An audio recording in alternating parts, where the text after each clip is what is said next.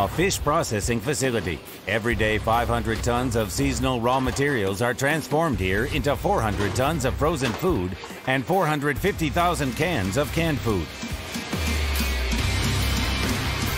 Nothing unusual, it seems, for a land-based enterprise.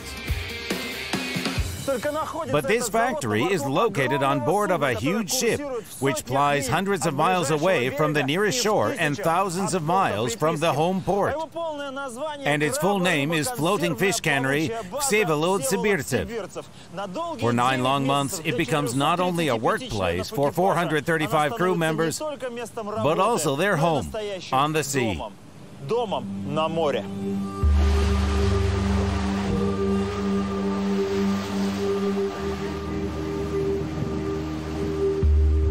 In summer, they catch salmon and sauri in the southern part of the Sea of Okhotsk. In autumn, they go to the north. There are shoals of Pacific herring.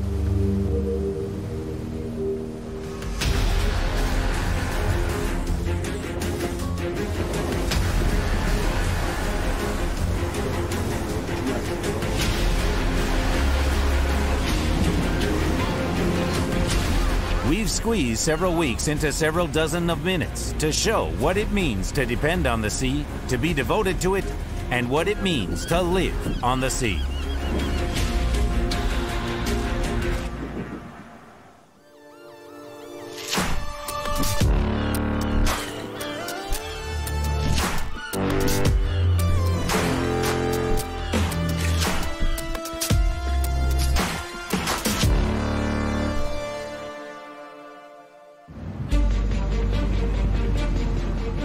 The north of the Sea of Okhotsk. On fishing maps, this place is marked as the Fishing Area 51. The floating base Vsevolod Sibirtsev has been operating here for almost a month, along with several trawler seiners. The scheme is simple. Trawlers catch fish, which is then transferred to the floating base, where it is immediately processed. Reefer ships take the finished products away and bring food as well as containers for canned fish for the crew of Vsevolod Sibirtsev. That is, they are responsible for the communication between the factory and the shore.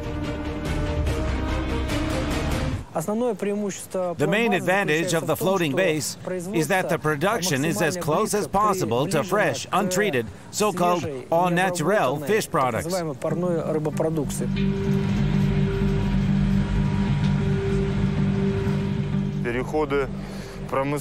It takes 5 to 6 days for fishing vessels to sail from the fishing area to the developed infrastructure. During this time, all fish products that were caught can deteriorate. For this, there are processing bases, in particular, Vsevolod Sibirtsev.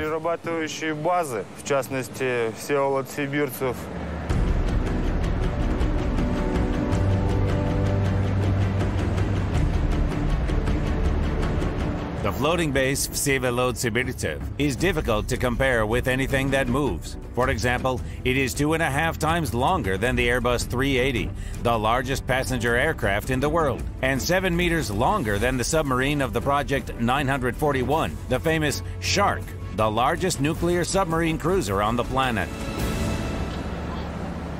This may seem implausible, but Vsevolod Sibirtsev is only a couple of dozen meters shorter than the Winter Palace in St. Petersburg.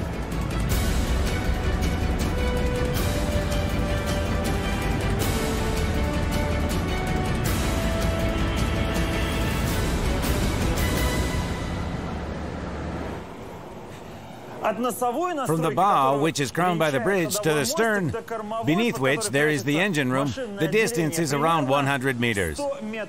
This is the distance the inhabitants of the bow need to cover to get to the gym, dining room, wardroom, in general, all that we're used to calling amenities.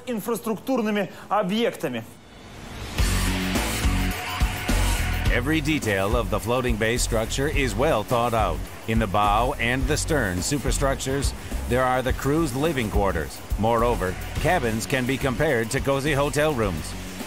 In addition to the gym, there is a cinema, saunas, a swimming pool, and a hospital.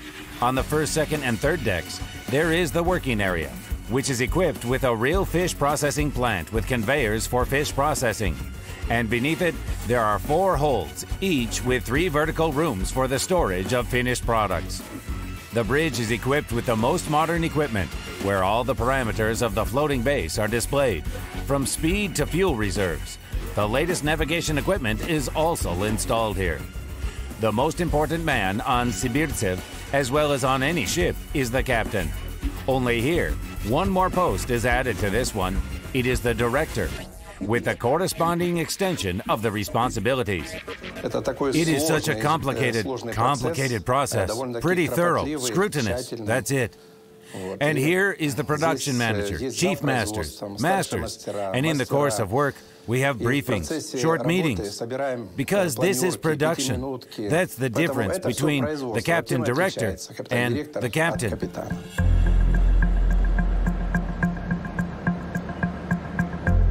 As a matter of fact, Valery Voloshin controls not only his own floating base.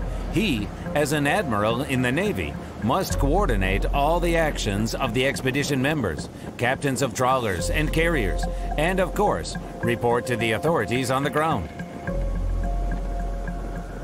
According to the project, Vsevolod-Sibirtsev has a high autonomy of navigation, 80 days, but in fact, it can be at sea for much longer. We may not take fuel for 3 to 4 months, you know? Well, just the same. We have food for half a year. There is enough, well, in the storerooms. Vsevolod-Sibirtsev's fate has been hard. A couple of years ago, the owner nearly scrapped it. It seemed that even renovation at Chinese shipyards and significant investments in modernization could not ensure the normal functioning of such a ship in the 21st century. Russian entrepreneurs held a different point of view and weren't afraid to return the huge floating base to Russia. This is the only possible economic method, in my opinion, in my mind, for maintaining deep processing of Far Eastern fish products. Vsevolod-Sibirtsev was built a quarter of a century ago in Finland, specifically for Far Eastern fishermen. The factory ship became one of the 3 vessels of this type. For Finland, the construction of such an object for the Soviet Union, even at that time, was an important event. So this issue was approached thoroughly and seriously. The Finnish shipbuilders used the most modern equipment of the time. They tried to make the ship as convenient and practical as possible. Special attention was paid to security.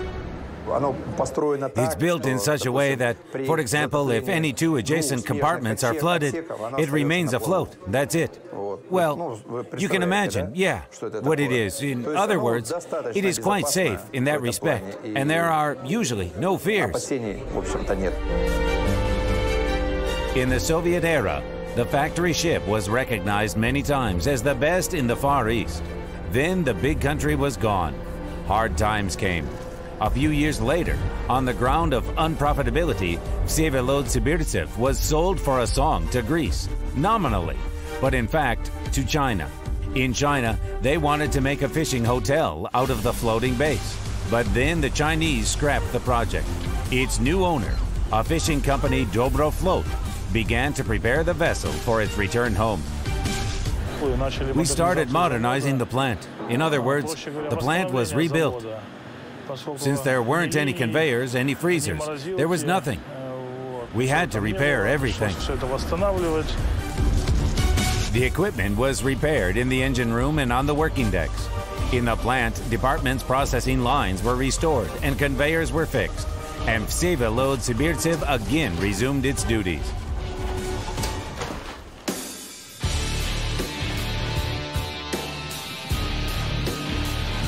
While Vsevolod-Sibirtsev is operating in the so-called Area 51 of the Sea of Okhotsk, Garmonia, one of those reefer ships which run between the floating base and the coast, is being loaded in the port of Nakhodka.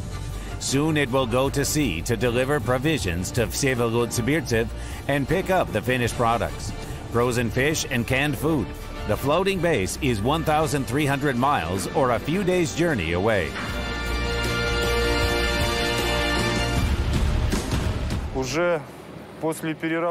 Soon after the processing, the products must be unloaded from the base in order to deliver them to the coast and then to the regions. берег и дальше отправлять уже в регионы.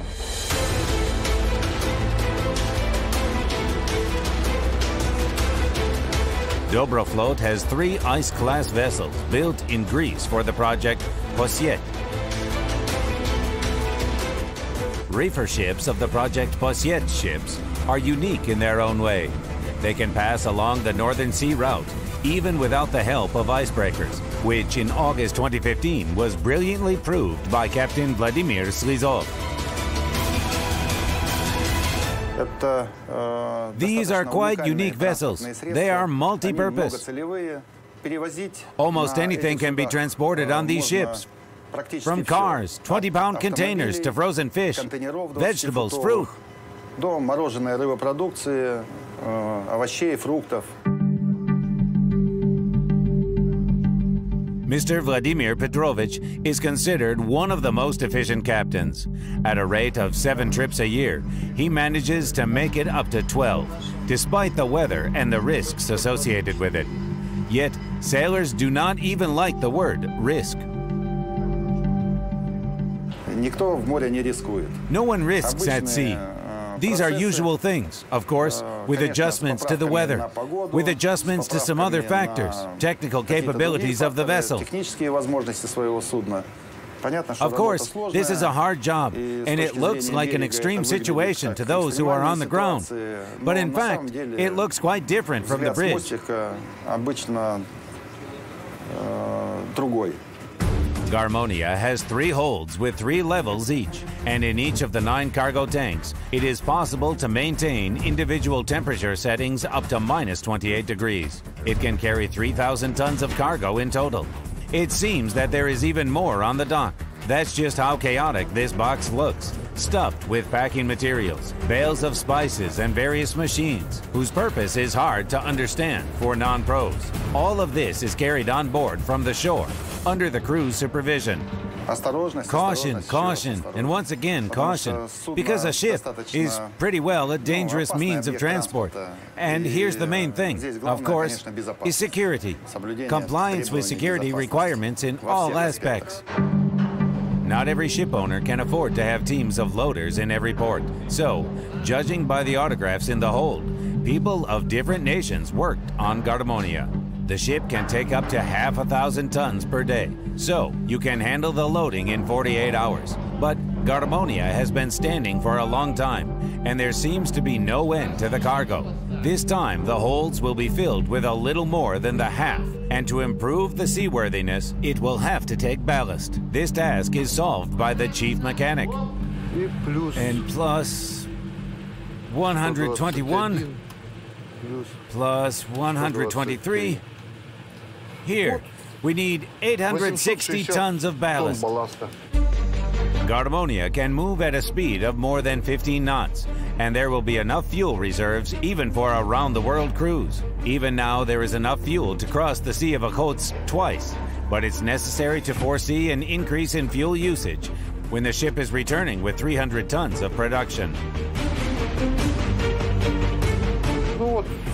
That immediately increases the load on the ship's power plant. That is, there is 1 compressor working, and if the products are poorly frozen, you have to use 2 compressors.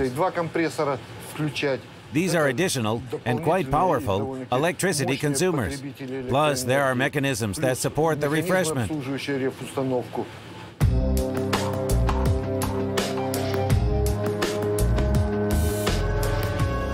Finally, the loading is finished. The hydraulic lines have been installed where the cargo doors are, and almost in total darkness, a tanker approaches Garmonia. But now, of all times, the refueling hose is too short and can't reach the receiver. Stretch one of the ends to the stern. Well, in short, we need more people to the stern and the tank. It took the efforts of 2 crane operators and both deck crews so that the process of fueling finally began. As a result, pumping of 200 tons of mazout and 50 tons of so-called light diesel fuel is delayed until the morning, instead of the usual 4 to 5 hours. It seemed it was all.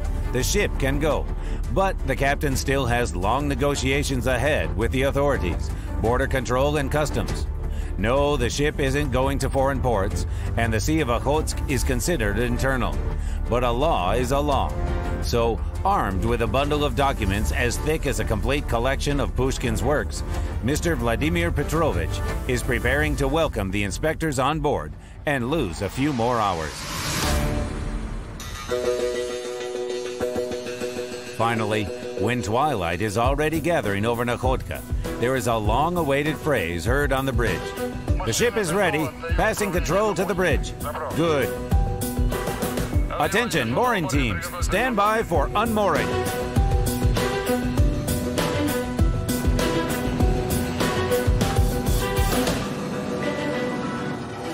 Stop, unmoor.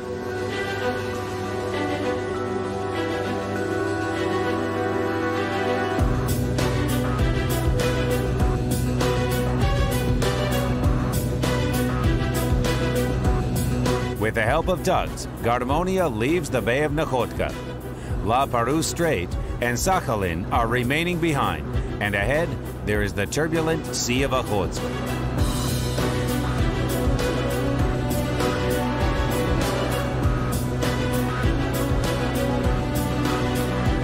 Garmonia isn't actually afraid of a storm, but the captain must think not only about the dangers threatening the ship and the crew.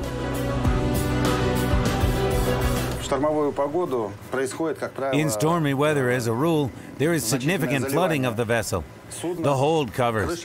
There is danger of the damage to the cargo, respectively.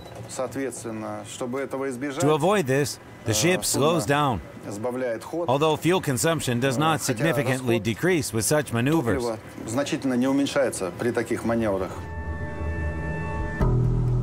Once again, considering the meteorological report and his own experience, Captain Slizov decides not to go directly to the floating base, but to make the route closer to the shore. In this case, there is a chance to encounter areas of small ice pieces. But Garmonia isn't afraid of ice, but such a maneuver will possibly help to bypass areas with stormy weather, so that the speed will be much higher and the cargo will be much safer. A 100-meter vessel is difficult to call small or compact. Nevertheless, you can't walk along it.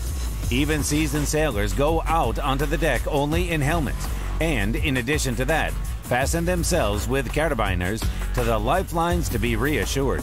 The broadside is relatively low, so such precautions can't be considered superfluous.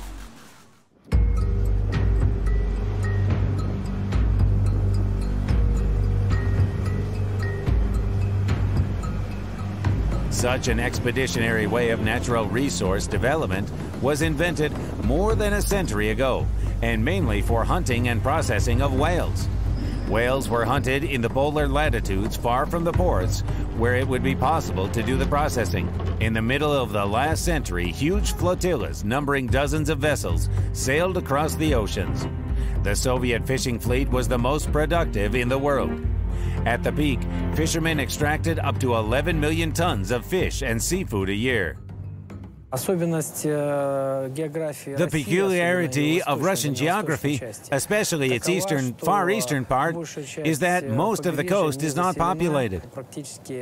We almost lost the opportunity to process fish products on the coast. Most of the fish processing villages were founded regardless of the economic expediency, and in Soviet times actually existed at public expense. Now life in them comes back with salmon fishing seasons. In the current situation, we took the same approach as the Soviet Union once took. The Soviet Union, despite the resources that were allocated to the development of the Far East, still focused on the construction of floating processing plants.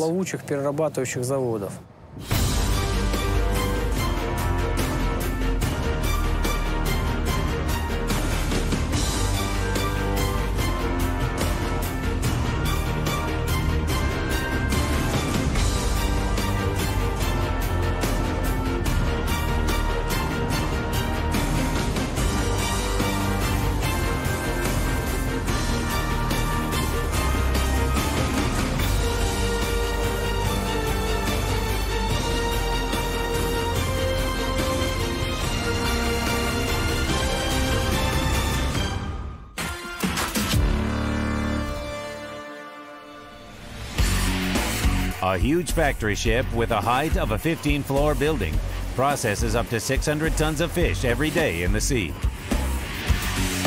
Vsevolod Sibirtsev went on the next expedition a few months ago, has already passed thousands of nautical miles, and now works in the north of the Sea of Okhotsk.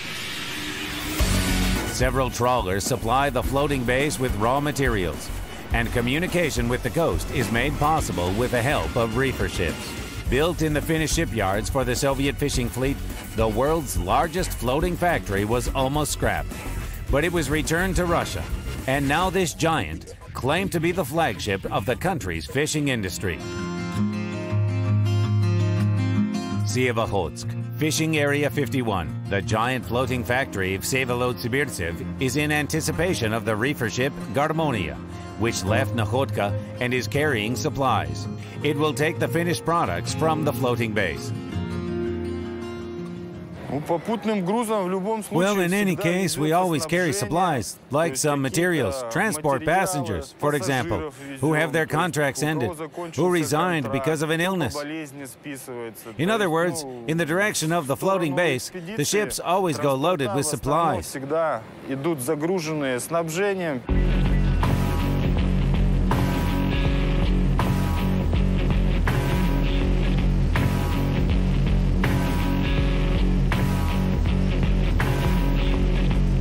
Now it's just the time to develop a plan to produce frozen fish and canned food and distribute the cargo through the holds. Yuri Arshinin, the production manager, is in charge of it. Logisticians work here. They get daily reports and see the space available on board, So that we won't be stuffed with 4 tons and 68,000 boxes of cans. And then we will have to look for some room to put more.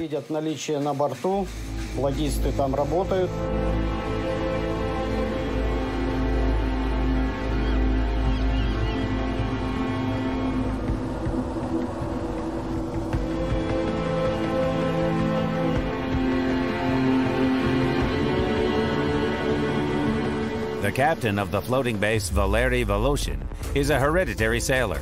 A reefer ship was even named after his father, the son of a man and a ship named after Captain Voloshin. He became a captain in 1985, but started at the end of the 70s on the whaling fleet. He doesn't think that his work is either simple or routine. There is a task plan. The company and the captain director have certain limits in each area. Well, this is the so-called Area 51. As soon as we reach the limits, we'll move on to another area.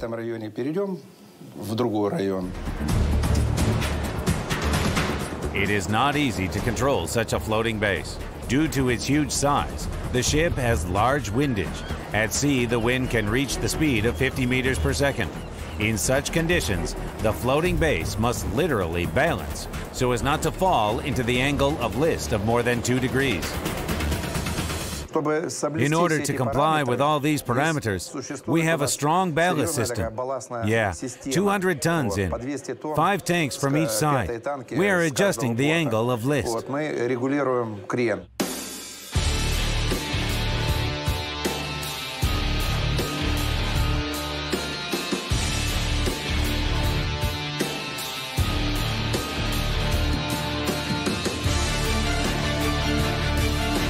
Mechanics are important for any ship, especially for a floating base with such a production complex.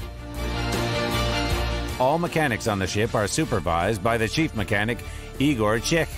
Bearing the same name as a famous goalkeeper, he's been at sea since 1984. Sitting in the CCR, Central Control Room of the power system, he's thinking about what won't cross the mind of an outsider: the importance of fresh water. There is a water distiller whose technical capacity is 455 tons a day. To produce even that amount of water, you need to spend 7 tons of fuel a day. So the water becomes too expensive.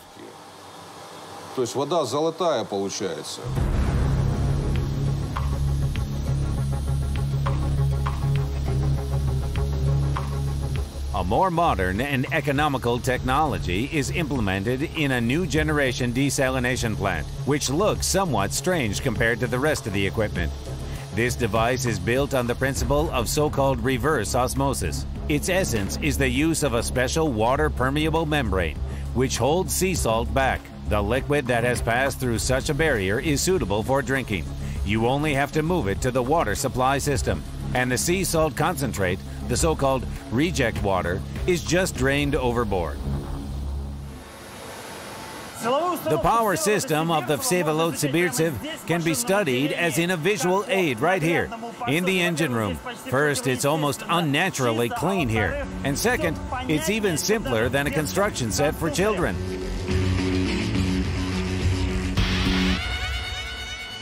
On the ship, there are two 8-cylinder engines with a capacity of 4,400 horsepower each. The combining gearbox ensures their operation simultaneously in pairs or separately, depending on what's needed. The shaft follows the gearbox, and the torque is transmitted to the propeller. Well, and perhaps most importantly, this is the fluid-actuated clutch that allows you to switch the torque between the propeller shaft and the secondary electric generator. This is very helpful when you have to go at a very low speed of, say, 1 to 2 knots. The thing is that such medium-speed diesel-fueled engines don't work well without load.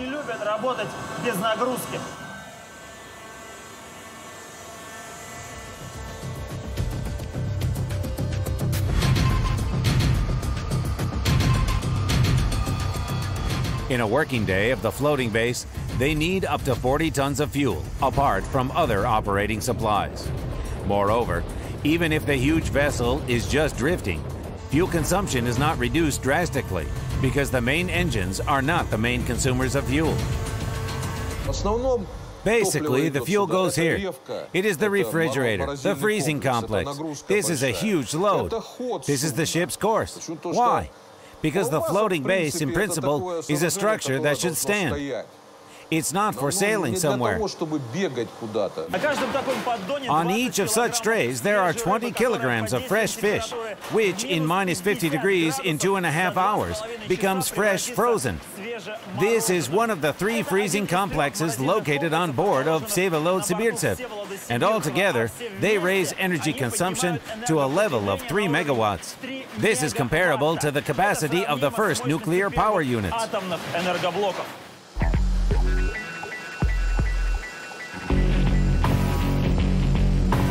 The world's first Obninsk nuclear power plant produced up to 5 megawatts of electricity.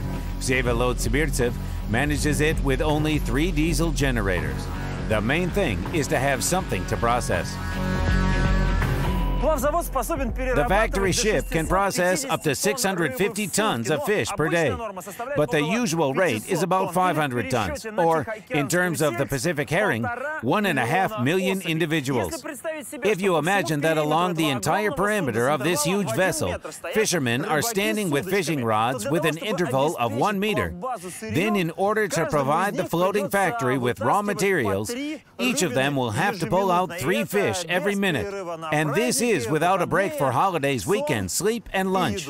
A very busy schedule.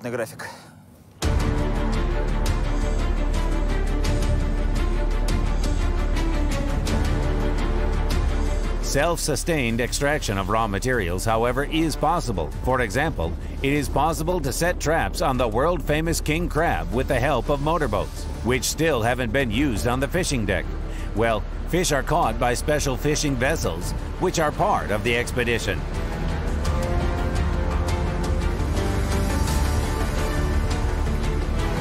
One of them is the trawler seiner Kalinovka, led by Sergei Bova, a young 38-year-old captain.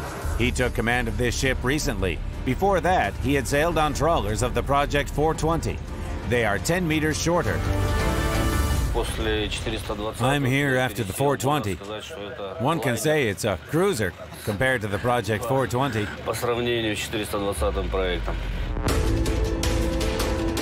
In addition to commanding the crew, searching for fish and delivering the catch to the shipping base, the captain also observes what is happening in the mining area.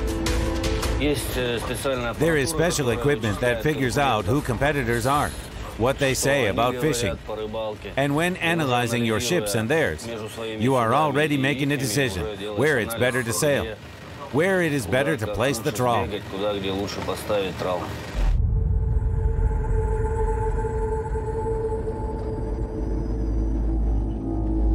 The information from the locators helps the captain. The sonar system has been installed for a year already. It is very effective in terms of searching for objects, such as sauri, herring. Right now, it is clearly visible. There is a shoal of herring in our course, and we're trying to pursue the shoal on it.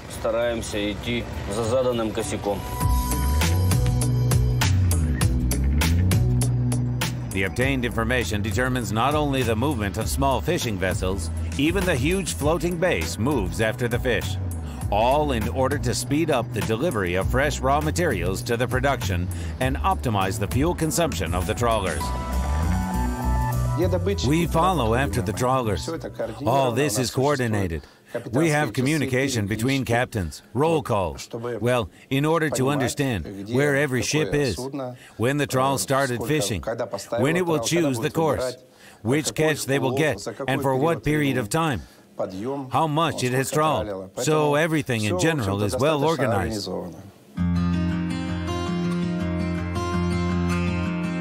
Meanwhile, the ship Gardermonia, which left Nahotka 4 days ago, has a few miles to cover to deliver supplies and pick up fish and canned food from Vsevolod-Sibirtsev. According to the power-to-weight transport ratio, Gardermonia will easily handicap a huge floating plant. A two-cycle diesel engine with a capacity of a 7,750 horsepower allows Gardermonia to go at more than 16 knots, and this is not the maximum, rather the so-called economical full stroke. The mechanical part of Gardermonia is under the supervision of Alexander Vadimovich Omelchenko, an experienced chief mechanic who spent more than 40 years at sea. The chief mechanic keeps the situation under control, even if there is no one at the helm. This isn't uncommon for modern ships. This is the autopilot's job. That is, the course is set. The gyro compass shows to the north. Our courses say the north 0. Our courses say 135 degrees.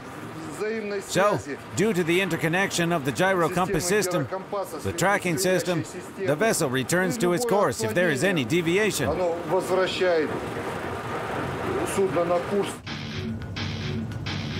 The refrigerator installation is also the chief mechanic's responsibility. If he fails, the efforts of trawlers and processors will literally melt down. While there is no refrigerated cargo on board, the refrigerators are turned off, and the refrigerator mechanics have an opportunity to carry out maintenance work that needs to be completed before approaching the floating base. After we begin to load the cargo, the refrigerator system is activated, and now it should work until the end of the full unloading. Therefore, they have a small amount of time.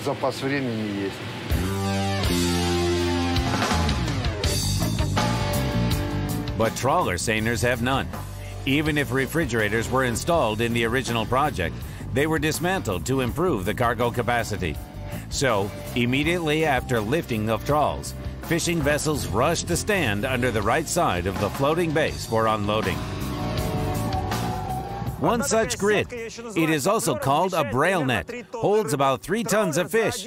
A trawler brings to the board of the shipping base from 60 to over 100 tons at a time, which means that the crane operator will have to do a seemingly incredible trick at least 20 times. First, attach the braille net to the trawler's side, and then aim to unload onto the grate of the receiving hopper. And this is done regardless of the wind and waves. Actually, when you look at the way the tops of the trawler's masts move in all kinds of trajectories in the air, it just seems incredible that they have even managed to moor it.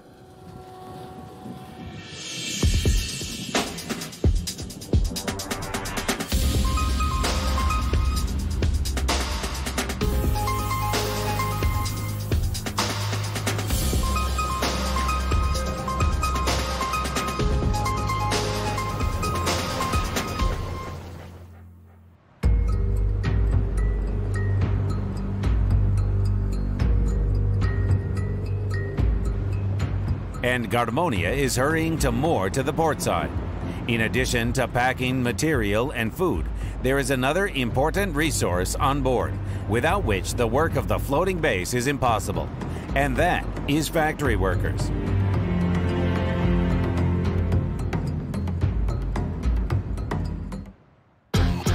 Vsevolod-Sibirtsev already appeared on the radar of Gardermonia. Now, instead of some pleasant activities, Captains Slizov and Voloshin will have to moor in the open sea. Mooring in the sea is different from mooring on the coast. There are no marine pilots, no tugs, which ensure the mooring.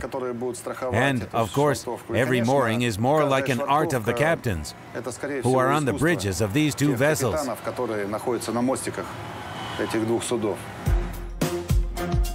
In the meantime, the second assistant, Sergei Krivolapov, is busy negotiating the procedure for overloading the supply.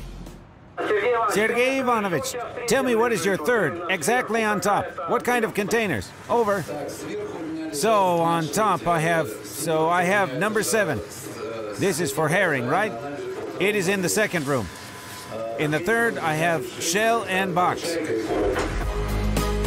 The weather, speaking the seaman language, is freshening every minute, and so the captains aren't going to have a calm mooring, and the reload must be quick. However, the constructive feature of the ship can help here. The hatches on Gardermonia are wide enough, if necessary, for a 20-foot container. Naturally, this allows to speed up the loading process of this vessel in the sea, increase productivity. The vessel can take or unload a cargo of up to 1,500 tons per day, with the correct organization of work.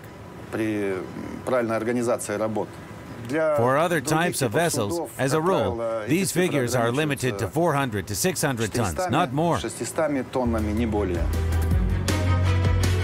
While the teams of Gardermonia and Sibirtsev are getting ready for mooring in the open sea, this moment is stressful for both captains and the crew. Course 28. Ease to 24. Ease to 24. Slow astern. Slow astern. Stop engine. Stop engine. Halfway to the starboard. Halfway to the starboard. Forward. Forward. Midships. Midships. Stop engine. Stop engine.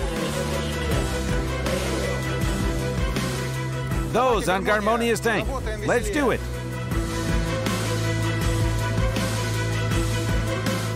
Great.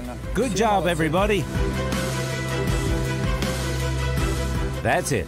Less than an hour has passed since the appearance of the floating base in sight, to the well-deserved praise from the captain. Now it's time to give the supply and take the finished products. Time is precious. The wind is getting stronger. There is a feeling of a coming storm in the air. In the holds of the floating base, work is going on.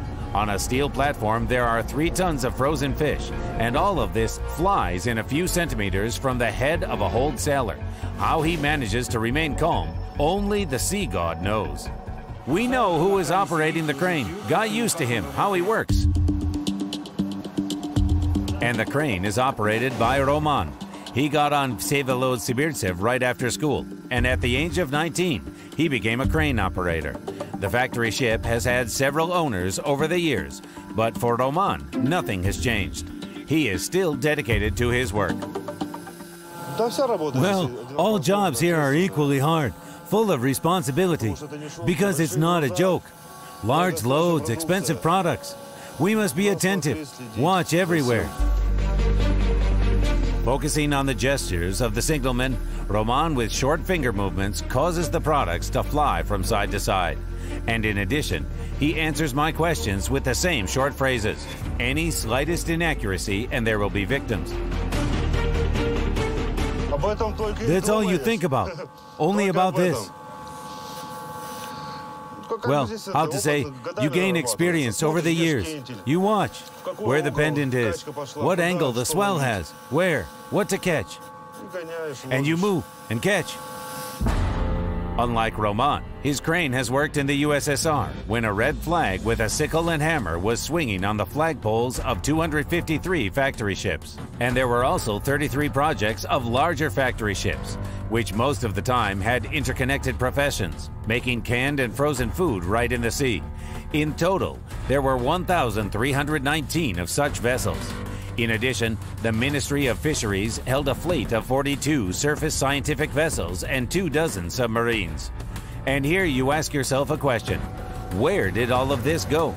But the answer is painfully obvious. It all collapsed together with the Union of Soviet Socialist Republics. The thing is that the Soviet fishing industry was planned unprofitable, a situation absolutely unthinkable during the current market realities. Today, unprofitability would immediately put an end to the company's business. But still, here it is, a huge floating island in the middle of the Sea of Okhotsk, whose inhabitants, living in a hostile environment, extract and process natural resources. This is how a part of Soviet reality has reached our time, which is unlikely to be reproduced in the foreseeable future. I doubt that this is possible in the next, say, 5 to 7, maybe 10 years. Because the economic situation doesn't allow us to recoup such a large-scale shipbuilding. Today, ships, which are 2, 2.5, or 3 times smaller, are more popular. They can make profits according to the investment without long payback periods.